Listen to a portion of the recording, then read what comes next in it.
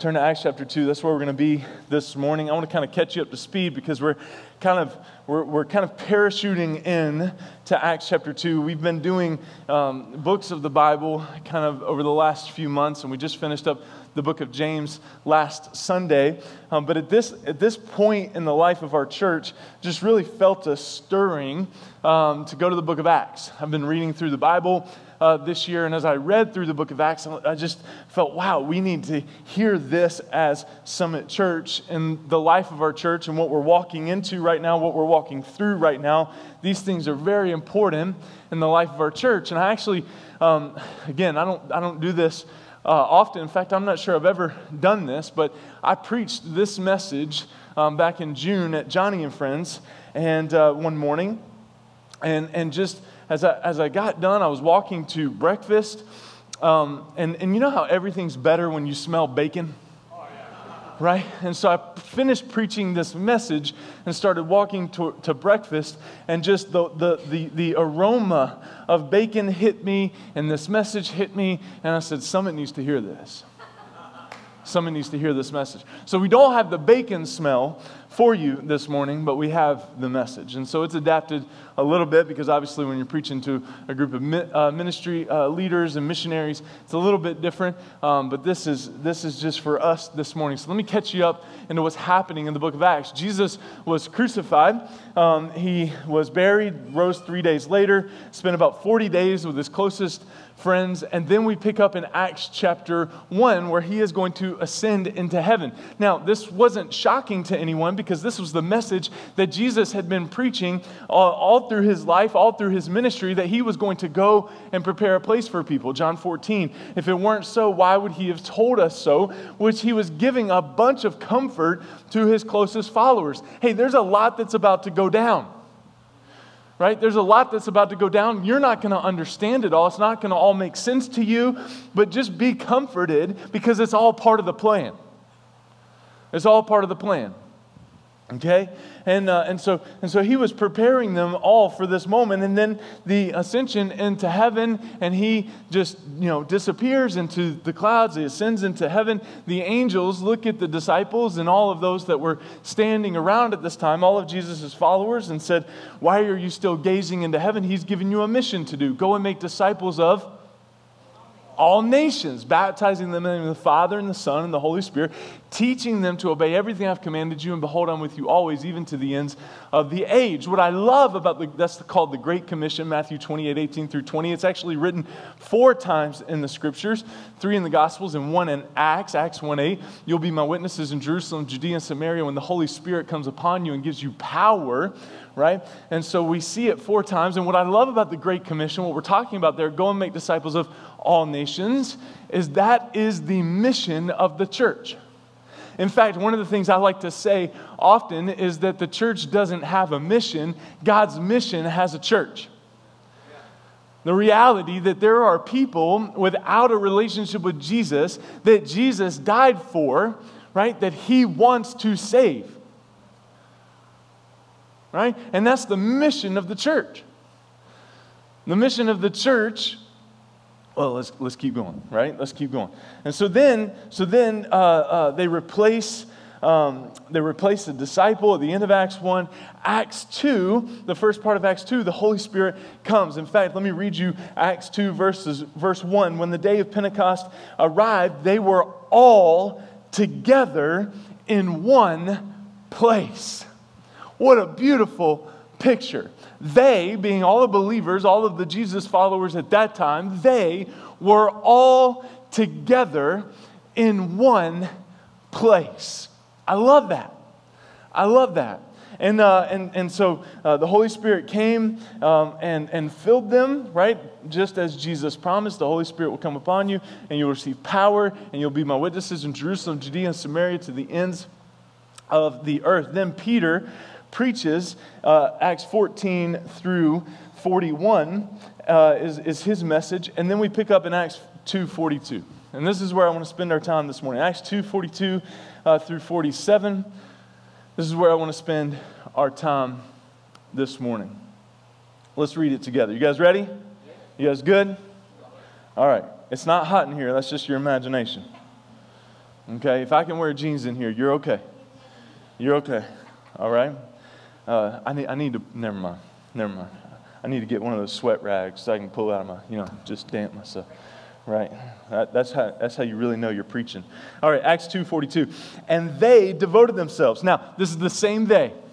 Okay? The same day, the followers of Jesus, the Lord added to their number 3,000 souls right before. Great revival. Wouldn't that be awesome? Can you imagine? And they, the church, the early church, the mission, right? God's mission to save the world, God's plan to save the world. The church devoted themselves to the apostles' teaching and to the fellowship, to the breaking of bread and the prayers. Now, there's 4 things that the early church devoted themselves to right there in verse 42. We're going to unpack those in just a few minutes, but let's try to get through the rest of this. And awe. Everybody say awe. Y'all got to wake up now. Okay? That hurt a lot from this side of the room. Y'all are awake. Y'all had your Roma Joes this morning. This side of the room, let's go. Wake up. Okay? And awe came upon every soul. Every soul. Every soul. I love that they say every here. That Dr. Luke, who is the author of Acts, reports that awe came upon every soul. No one was exempt from the power of God in the early assembly. Isn't that awesome? Because today, like we just demonstrated, and y'all didn't even know it, right? Today, we've got some that come into church, and we talked about it last Sunday. God will meet you at the level of your expectation. And they're just excited, and they're ready to be here. And the pastor says, everybody say, awe. And this group of people, awe. And this group of people is like, you're not entertaining enough yet. Come on now. You're going to have to step your game up to keep me awake. Right? And awe came upon every soul. Everybody was bought in. Everybody was engaged. Awe came upon every soul. Okay, we'll tell more about that in just a minute. Okay? And many wonders and signs were being done through the apostles. Many wonders and signs were being done through the apostles. Now, this is where we lose some people, right? Okay, awkward. Wonders and signs were being done through the apostles. Okay, miracles were still happening. Jesus has ascended into heaven, but miracles were still happening. How can this be? Jesus said it would happen. Right? Jesus said it would happen. He said, everything I'm doing, you're going to do. You're going to have the power to do even greater things through the power of the Holy Spirit. Are you going to be able to do than me? And so Jesus told them this was coming. And so the church of 2022, listen. We can't mysticize. We can't make the power of the Holy Spirit this weird thing that's untouchable. The only thing that we're trying to get across here when we talk about wonders and signs of the church is that God is still as active today as He was 2,000 years ago. And we've got to believe that. If we want to accomplish the things of faith that Dylan was just talking about before we sang How He Loves, if we want to accomplish the things of faith, we've got to believe that God can indeed do it. Wonders and signs were being done through the apostles, verse 44. And all who believed were together, there it is again, and had all things in common. They were selling their possessions and belongings and distributing the proceeds to all as any had need. And day by day, attending the temple together. I love that, day by day. We should write a song called Day by Day. And day by day, attending the temple together and breaking bread in their homes, they received their food with glad and generous hearts. They received their food with glad and generous hearts, praising God and having favor with all the people. And the Lord added to their number day by day, there it is again, those who were being saved. So there's some things that we see here consistently in the beginning of Acts. They were together. Right? They were together. Things were happening. Things were happening in their midst. Excitement was happening. Passion was stirring. Life change was among them. And it was beautiful. They had things in common. Now. we've got to address this for just a moment. That doesn't mean that we all have to like the same music. Okay? We've got some Gaither fans in here, right? We've got some country music fans in here. Ian is not that, right? We've got some move on, right? We've got some different tastes in here, right? We've got some different tastes in here. But what it meant when the early church had all things in common, it meant that they had all things in common regarding the mission. It meant that they had all things in common regarding the mission. What was the mission? The day by day. The day by day that we see. The 3,000 souls that were added to their number. The day by day, those that were being saved. That was what the early church had in common. That all of the things that they were doing, all of the things that they were giving their life to, were contributing to the church growing and hell shrinking.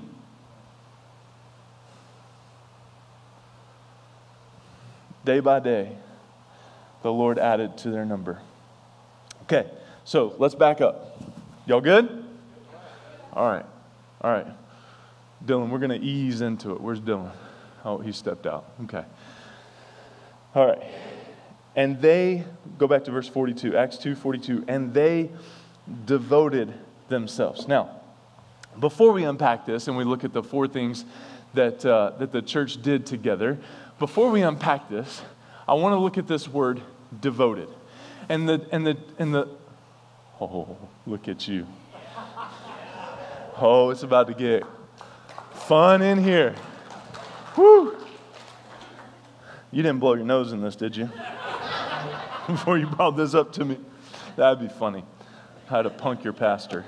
All right, let's talk about devoted, okay? The true definition of what it means to be devoted is this. It's defined as being very loving and loyal. Very loving and loyal, okay? It means, as Scripture says earlier, letting your yes be yes and your no be no. It means sticking to commitments, right? Like I would say that our culture has a new definition of devoted.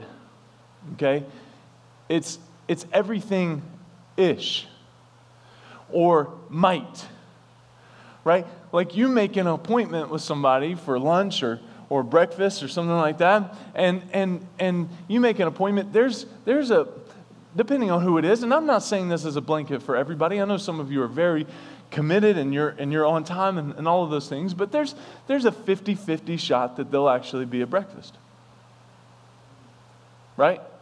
And most of that depends on whether or not, and don't take this offensive, this is just the reality, and we all kind of do this to each other for the most part. It depends on whether or not there's a better offer. Right? Like you invite somebody to Dunkin' Donuts, okay, we're going to go to coffee tomorrow morning at Dunkin' Donuts. Somebody else comes and says, hey, I want to take you and buy your breakfast at Blue Pig tomorrow morning at 7:15. I'm now conflicted. Right? I'm now conflicted. Some of you are laughing, some of you are shaking your head in disappointment. I understand. Okay, I understand. Right? But our yes these days doesn't always mean yes anymore. And our no doesn't always mean no anymore. In fact, some of us could use the word no a little bit more in our lives, and maybe we would be able to say and stick to our yeses a little bit better. Not that I'm preaching to myself this morning, but come on. They were devoted. They were loyal. They gave themselves to the early church. They gave themselves to this thing. They gave themselves. They committed themselves. And it meant, I'm sure, that they sacrificed some things. Like they sacrificed comfort. In this time, post-resurrection, to be associated with Jesus could have gone either way. I mean, Jesus is just being crucified. And now they're going to go and make much of him. And they're going to carry the mantle and the torch. And so they were sacrificing some comforts. So my question for you is this morning, what does it mean to you to be devoted to something? What does it mean to you to be devoted to something? How do you come devoted? What are you devoted to? And so see, the rub here, as Pastor Rick would say, that be the rub. The rub here is this, that there are so many things at our fingertips now to be devoted to. And they're all good things. Most of them are feel good things. There are already so many things at our fingertips to be devoted to take our energy, to take our time, to take our effort, to take our finances, our treasures, right? There are so many things in front of us at our fingertips to be devoted to. The question that we don't consider enough when it comes to what we devote our lives to is this. You ready? What am I called to be devoted to? What has God positioned me specifically to be devoted to? You want an easy one? For me? My wife.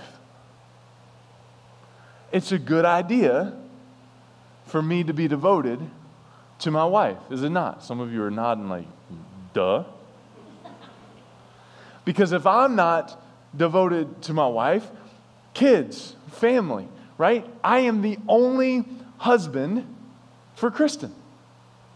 Therefore, I need to devote myself to her as her husband. I am the only daddy in Bria, Micah, Ezra, Vera. Is that it? Did I get that right?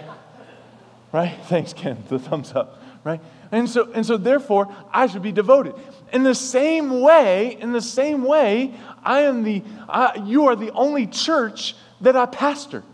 Right? There are some pastors of some smaller churches, and they carry two congregations at the same time. You may have heard of some of those, right? And I look at that and I'm like, wow, that is so impressive. I couldn't imagine shepherding, pastoring two congregations at the same time, because I'm so devoted to you, right? I'm so devoted to you. And so what does it look like to be devoted for you? And so sometimes we could simplify the things that we're devoted to by thinking, is there someone else that could do this job? Is there someone else that could fill this role? Or has God placed this in front of me for such a time as this to accomplish this? And so the question we have to ask before we devote ourselves to things is, has God called me to devote myself to this? Has God called me to devote myself to this? And so specifically this morning, we're looking at the church. The question that we ask in our membership class, for those of you that have taken it, you might remember, for those of you that haven't taken it, here's the question that we ask in our membership class. Has God called me to belong, and in that belong, we're talking about devotion, to Summit Church? Has God called me to belong to Summit Church? Because that commitment, that devotion means some things, doesn't it? Means some things. I mean, what would it look like? What would it look like if I were to go to Applebee's this afternoon and eat lunch? Applebee's on a date night, Oreo. What would it look like if I were to go eat at Applebee's and to walk up and say, hey, y'all got that song, y'all are doing well, obviously you're expanding, there's more franchises coming up. Applebee's, I can tell, does not need my money. But Ruby Tuesdays, they're shutting down everywhere. And so, thank you for the food, Applebee's, the boneless wings, honey barbecue. Right? Thank you for the food, but I'm going to go pay Ruby Tuesdays. I'm going to go give them my finances. How do you think that's going to go with the Applebee's manager? Not well, right? Not well. Because my devotion, I have eaten, I have reaped the benefits from Applebee's, but I'm devoting myself elsewhere, right? I'm putting my resources elsewhere, clearly, with my checkbook, right? And we do that with time. Again, we do that with energy. We do that with treasure and resources all the time, right? Where we benefit from something, but we devote ourselves elsewhere. And we're so scattered that a lot of times we don't even realize it. We can't keep it all straight. And so we've got to wrestle with this devotion thing. What are the things I'm devoted to? And am I called to be devoted to these things? Y'all with me? Y'all with me? Okay. This section is now awake and I've lost y'all. Okay, it must be the fan. All right, so let's look at what they're devoted to. Number one, we see they devoted themselves to the apostles' teaching. The apostles' teaching. Now, I want you to notice something here. They devoted themselves to the apostles' teaching, not the apostles' interpretation, but the apostles' teaching. It is important at the church for you to make sure that we are not tickling ears, but that we are preaching the Word of God. Because here's the deal. If we stay consistent to the Word of God and He's in control, then He is going to keep us in His hand and take care of us. Now, that doesn't mean that checks are going to show up in the mail and that we're going to never have issues. Because He promises that too. I mean, we just talked about it in James chapter 1. Rejoice when you encounter trials of various kinds, for the testing of your faith produces endurance. So Summit Church will go through times of testing, but if we stay committed to the Word of God as our foundation, He will keep us in our hand and He will protect us. And that's true for our corporate life, and that's true for our individual life. But if we stay grounded and founded in the Word of God,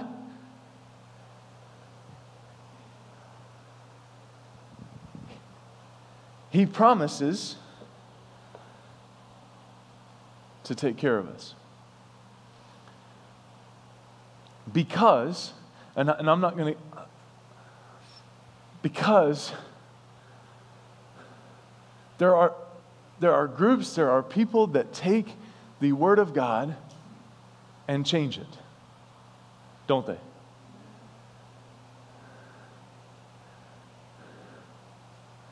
There are people that take the message of the gospel of Jesus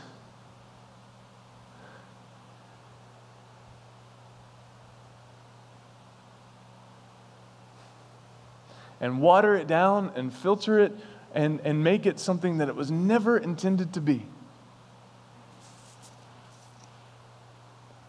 And that's scary.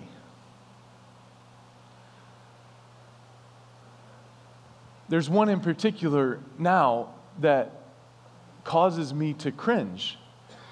There's a teaching out there today that is encouraging families to not serve or be engaged in the church outside of Sunday morning.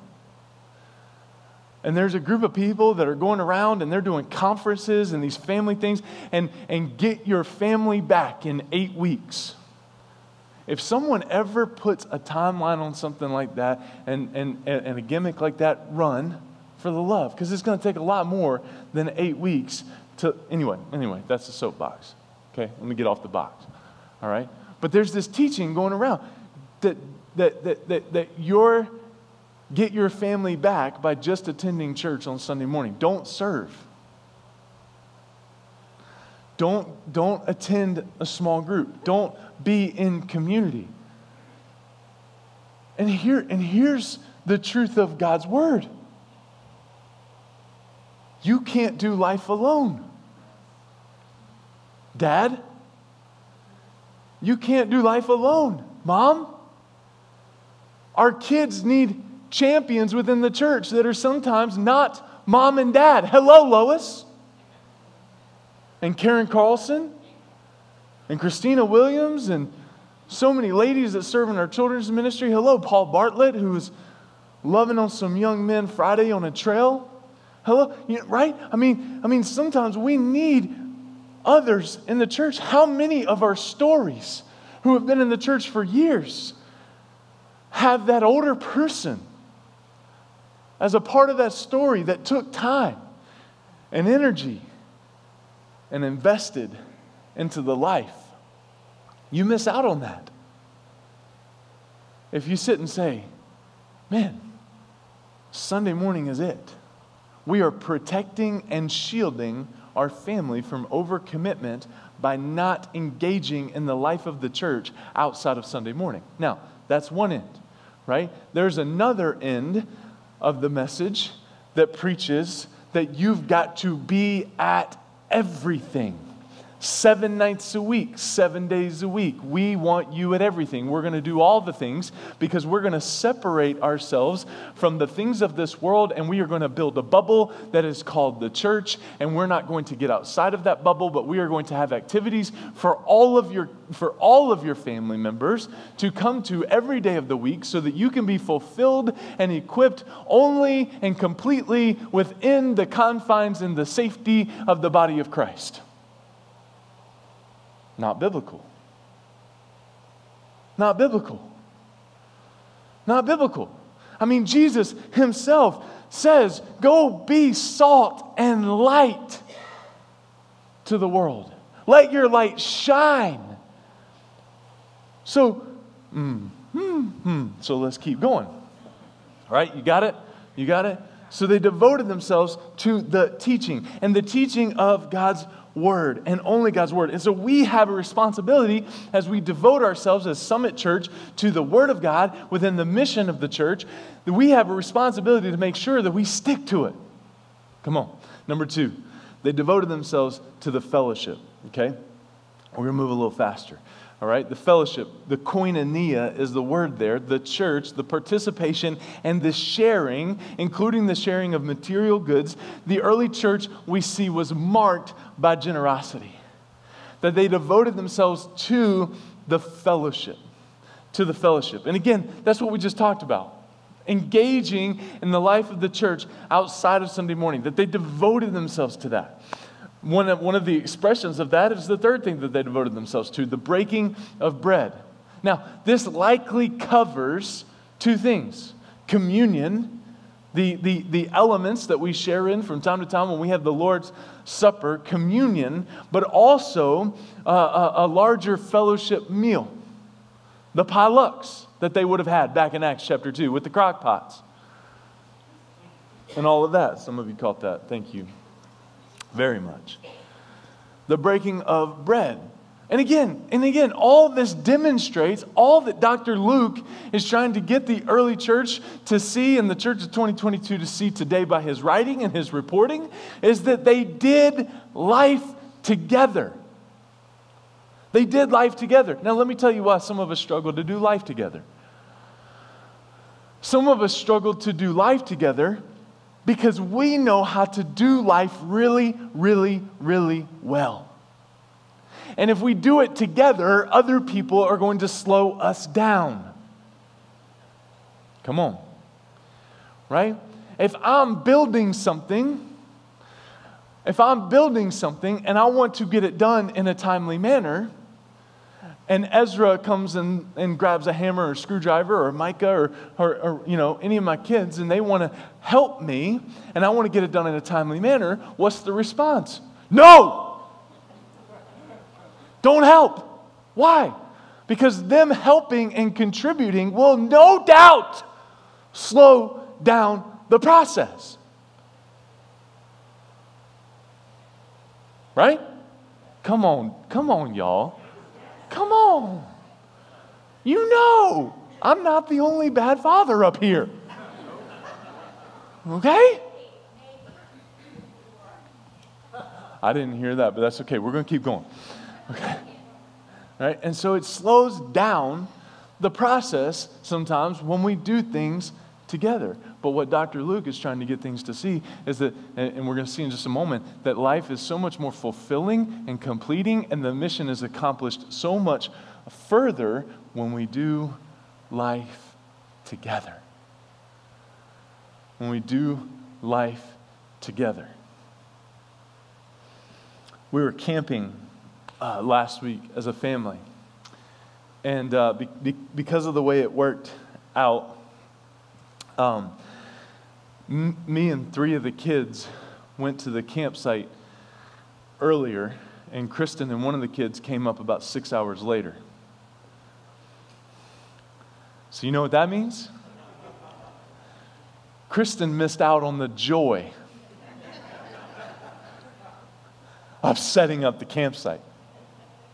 We only called her like 3 or 4 times to figure out how to do things and where we should put things, right? But she missed out on the joy. And so me and 3 of the kids, we set up our campsite. We fought with the awning, right, which is what you do when you're camping.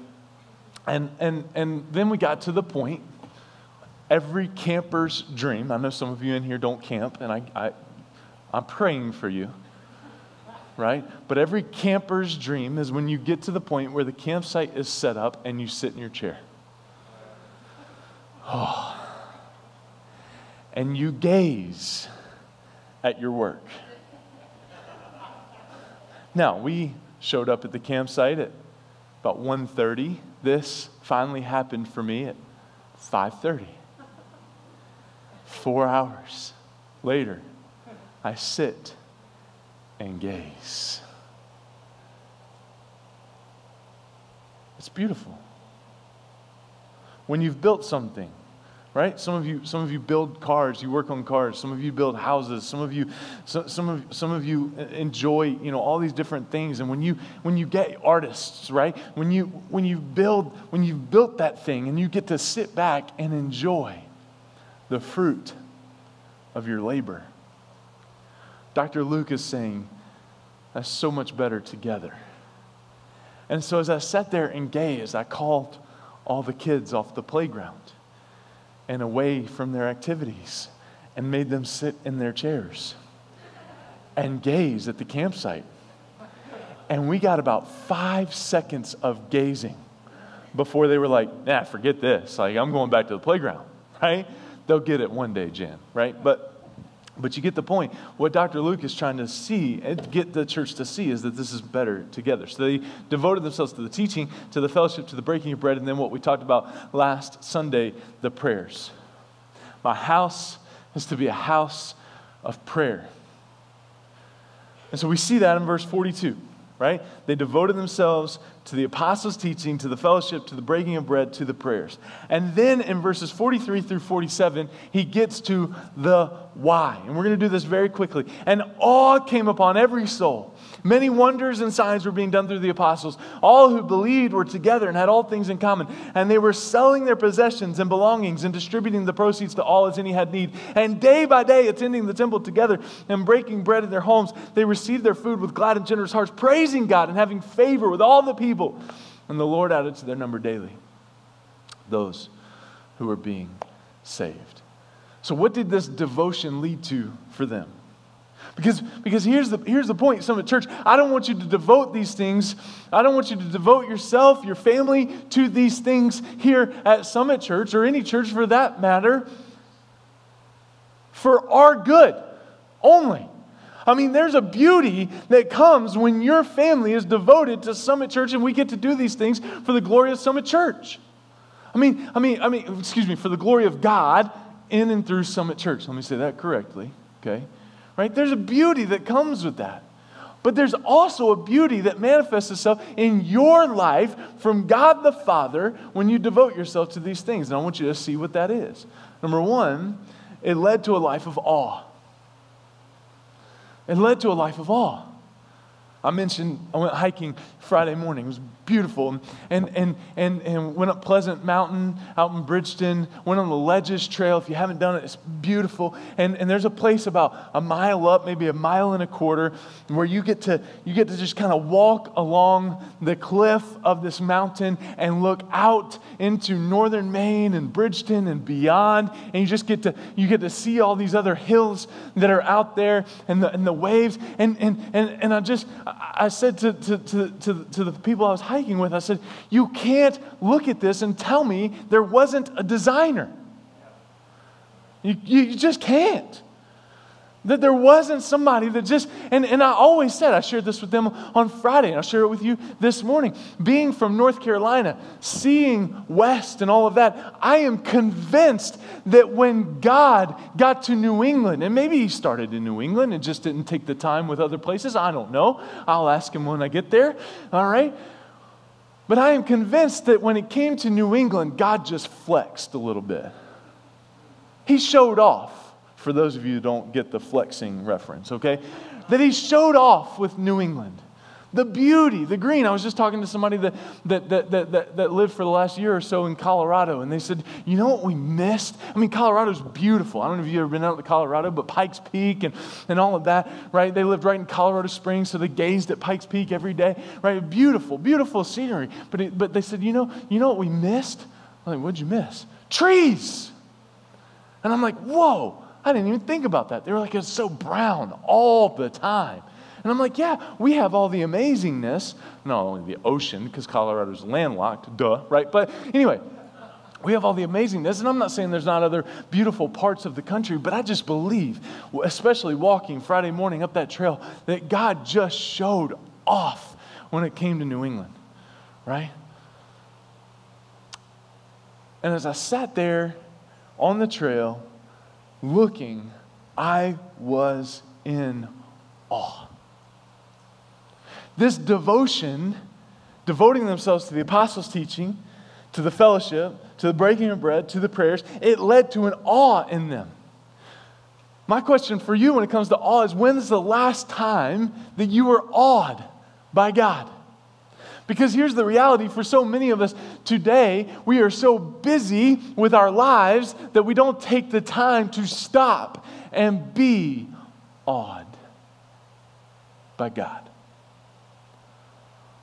Awed through the love and affection of a loved one, awed by His creation, awed by His grace towards you in Jesus, that you could be saved. I mean, just living in awe. When is the last time that you just sat back, whatever it is, and were awed by your Creator, by the lover of your soul? The second thing that it led to for them, the second why, the second fruit, is unity. Look at verses 44 and 45 again. And all who believed, everybody say all. Okay, very good. This section is stepping it up.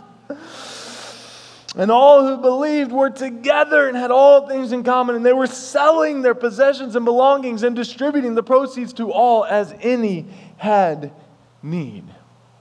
You know what this tells me? I mean, not only the unity that came from being devoted to the church together, but they were aware of needs. They were aware of needs. They were in tune with the needs of their people. They were in tune with the happenings of the families around them. They were in tune with the needs. They knew when so-and-so needed a new couch or a new dishwasher or a new fridge. They knew when someone's family was going through something and there may need to be some extra meals provided. They knew. Why? Because they were devoted to each other. Their devotion to God was so intense that it overflowed into a devotion to each other, that they were aware of the needs, and they made sure that as the church, as the body of Christ, they did anything possible to meet the need. To meet the need. Now, I'm going to out some of you. I'm not going to mention names. But there are some of you, when there's a need that arises and you see us coming to no doubt ask you about that need, you turn and not run, sprint in the other direction. Right? I mean, some of you have actually said, when it comes to helping others move, take my number out of your phone. Right? And I know you were half joking. But I'm convinced that one of the reasons that we're missing out on the goodness of what the body of Christ was intended and created to be is because that we are more devoted to ourselves than we are the things of God.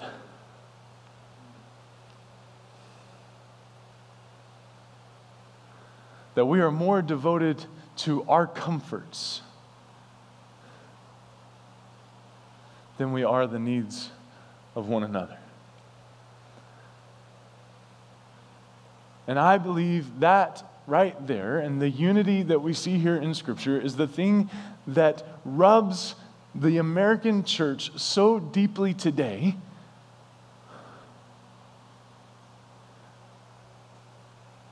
because we don't know what it looks like to have devotion when it hurts. We don't understand what it looks like to be committed when it's hard. Because devotion and commitment are only found in making sure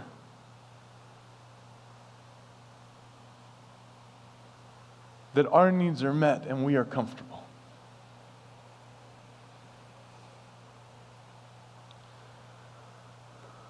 Lastly, we see that their devotion led to a fruitful favor. Now, this is the one thing. Whew. I am just constantly reminded of the favor of God on Summit Church. Come on. Whew. Constantly reminded. I mean, before we complain about no AC here this summer, let me remind you, we are here rent-free. Let me remind you that we are here this morning at 8:30 because the school is letting us keep everything set up this summer. And let me remind you, at Sogo last summer, it was way hotter than this in that basement. And sticky, slippery, because the floor was so wet. We were like sliding, right? Not even intending to. And I'm just saying, let's count our blessings and the favor of God. Amen. But not only for the entire body of Christ, but they were seeing fruitful favor, that numbers were being added to their, souls were being added to their number day by day. Day by day. Now, it gets a little sticky sometimes. It's kind of like talking about money. It gets a little sticky sometimes when the pastor brings up numbers, okay? Because especially if you're new or recent with us, if you haven't been around the church in a while, right? Okay, the church is after my money, and they're just all about numbers, right? Well, kind of. Because the Bible teaches a lot and gives a lot of instruction about money, how to spend your money, and how to support those that serve, and all of those things. And the Bible teaches a lot about growing. I mean, here we've seen it like 2 or 3 times just in the short passages that we're reading today, that the church grew. 3,000 were added to their number. Souls were being added daily. Numbers were being added daily. And here's the thing that I like to say about numbers. Every number has a name.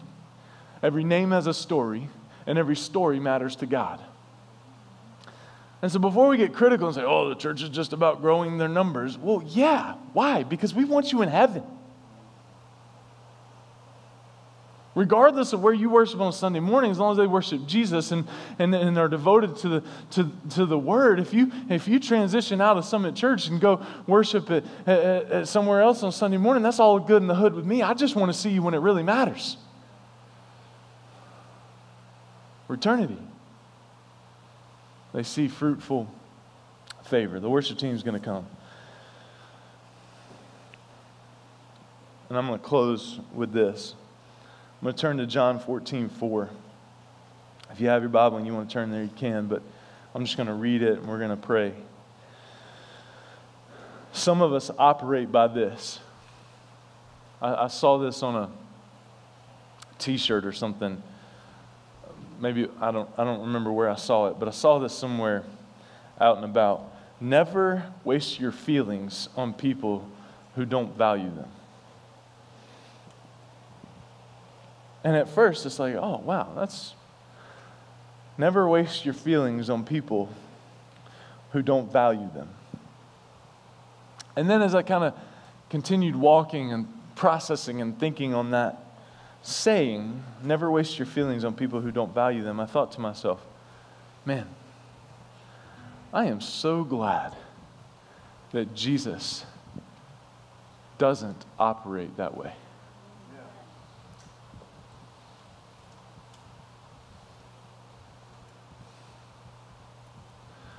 Because we've sung and talked about the love of Jesus for us this morning.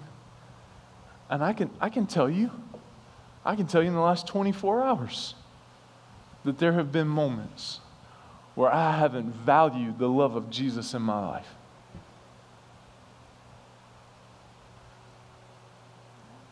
Where that has not been the thing at the forefront of my mind.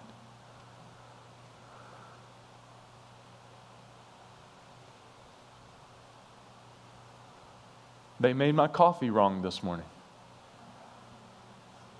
The first thing on my mind walking out of that coffee place was not the love of Jesus in my life.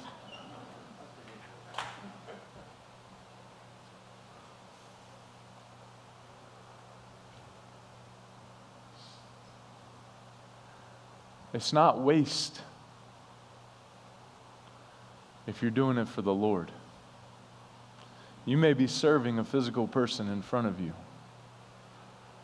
but if they don't value what you're doing, and that bothers you, then you were doing it for the wrong audience.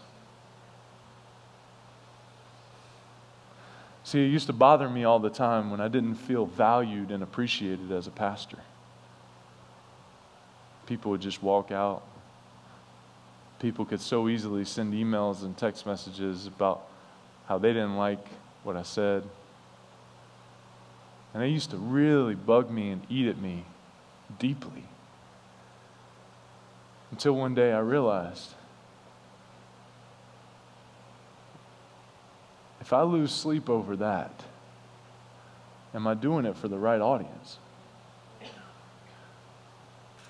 As I preach to you this morning, am I preaching for the glory of God, or so that you'll like me?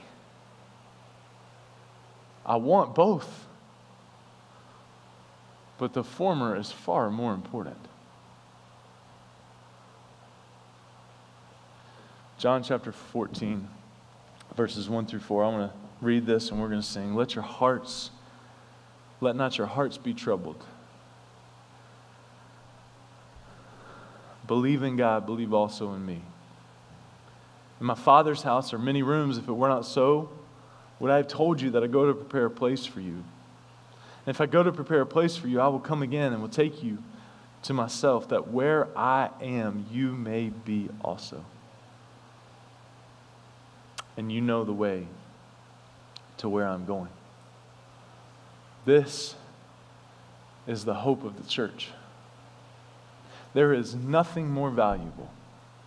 There is nothing more powerful, and there's nothing more exciting than a church, a body of people, a koinonia, a gathering that is devoted to the things of God as God intended them to be. Nothing. There's nothing more thrilling than this. We're entering a time, we're going to talk about it in just a minute, we're entering a time where if God doesn't move, if God doesn't show up, if we're not in tune with what God is doing, we're going to be in trouble. We'll be having church in my backyard. But we believe so deeply that God is leading us.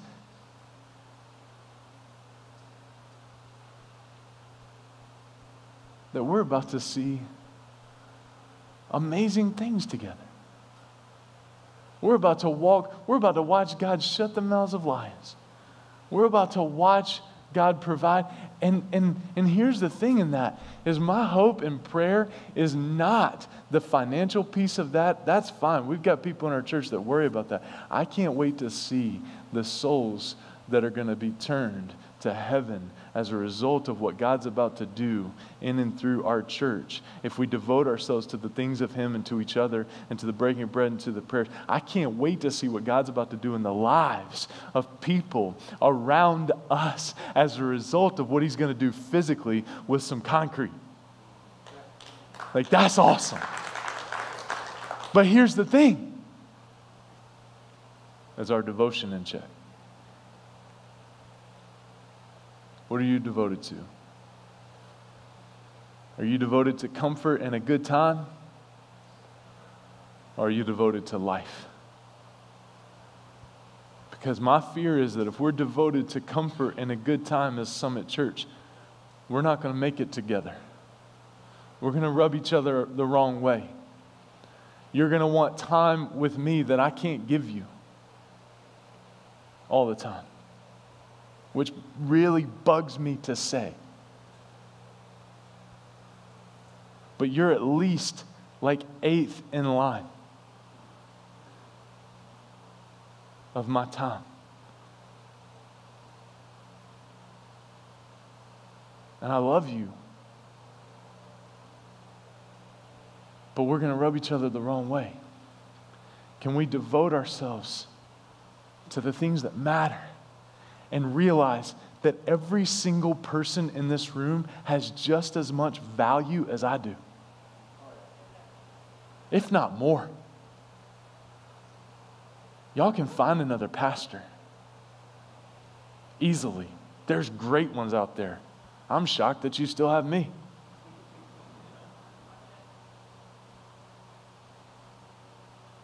But if we lose this, man, we lose it all.